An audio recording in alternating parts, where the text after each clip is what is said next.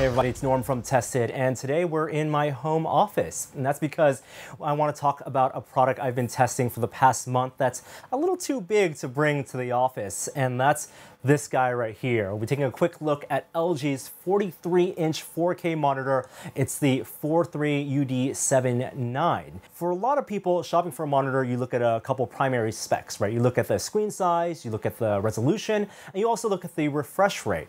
And I think for a lot of gamers, there's a real sweet spot right now in that 27-inch, 1440p, 144 hertz type monitor that has maybe G-Sync or FreeSync. So if you have a modern graphics card, you can run some games at really high refresh rates, really high frame rates, and silky smooth. But I love resolution, and I previously was using a 27-inch 4K Dell monitor at 60 hertz, IPS display, great for photo editing. But at 27 inches, you know, Windows 10, 100% scaling, I think text is still a little too small for my liking. I have to squint my eyes just a little bit if I'm running Chrome or my web browser at 100%. I'm typically running it then at 125% or even 150%. And if you're running Windows at 1.5x scaling or even 200% scaling, some legacy apps don't look that great. You see some text dithering or things, or some inconsistent UI elements. So I always prefer to run Windows 10 at 100% scaling, and 27 inches 4K, still a little bit too small for me. And also 4K monitors right now are pretty much stuck at 60 hertz. I know there are a couple 4K monitors that are supposed to go up to 144 hertz, but those aren't out yet, maybe later this year or early next year. So the thing I wanted to mess around with was size.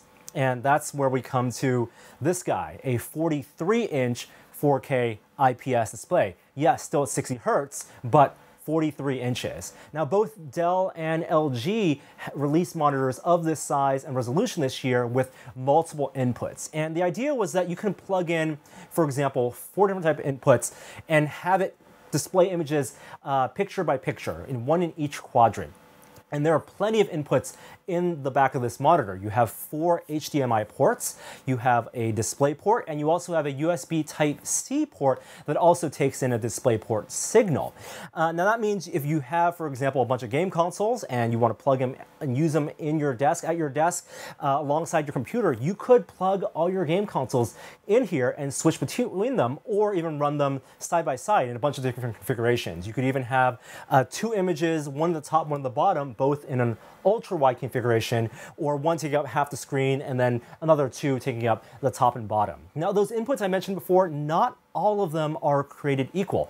Of the 4 HDMI ports, only 2 of them are HDMI 2.0, which lets you do the full 4K 60 hertz. The other 2 are HDMI 1.4, so you're capped out at 4K 30 hertz. But that only really makes sense. It only matters to you if you need 4K 60, if you're plugging in 4 gaming PCs into this and then switching one between them. If you're running them side by side in quadrants, you're basically running 4 1080p monitors that are equivalent of 22 inches or so. And how I've been using it, well, primarily with one computer and then switching between a PS4 Pro, and that seems to be working great. So what is life like using a 43-inch monitor that takes up this much of your desk real estate? Well, it takes a while to get used to. Getting acclimated to this monitor took about 2 weeks or so of daily use, because frankly, the first week of using it, I thought it was way too big. But after a couple weeks of photo editing, of web browsing, running multiple windows, and even video editing and some gaming on this monitor, I'm really liking it. The pixel density of this is actually very comparable to one of those 30-inch 2160 by 1600 monitors, like the old Apple Cinema displays. I know it's not Retina resolution or pixel density, but at the distance of about 2.5 feet, 3 feet from the monitor, I find that my eyes can see everything and I'm not moving my head a lot. With a 27-inch monitor at 4K, I was pretty much like about 2 feet from the screen at all times, doing a little bit of squinting. Here, I could actually be a little further away and not have any neck strain from having to move my neck around. Image quality is great for photo editing. I, in fact, worked on a lot of the Terry English series that we debuted on Tested this past month. Was edited on this monitor, and I'm pretty happy with it so far. Actually, I don't even need to feel like I need to run Lightroom at full screen. I can run it in the window alongside web browsers, and I'm loving all that screen real estate. Now, there are a couple things that I found didn't work so great with this monitor, and one of them was gaming. I was surprised that gaming wasn't fantastic on this. Not just because it's a 60 Hz, 60 FPS monitor maxed out, but because it is, I think, a little too big for gaming. When you're playing something like, Quake Champions, for example, the UI elements, all that HUD is in the bottom, and I want to focus in the center, and there is maybe too much information spread across too much of the screen here.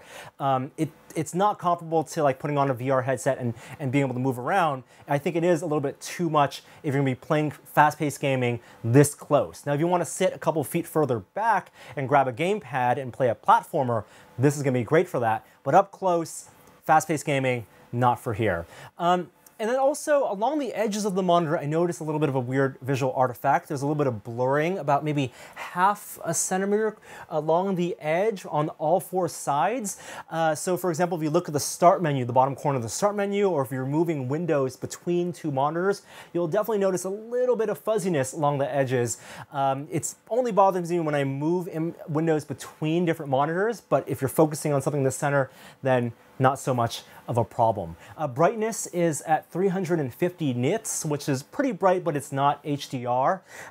So you don't have that compatibility for 4K HDR. And speaking of brightness, the backlight, it's a PWM backlight, which for some people will give them a little bit of eye strain, and they can notice some flickering. I didn't notice flickering on this, and LG, in fact, released some new firmware to help improve that, and I believe the backlight now refreshes at 480 Hz to minimize flickering even more.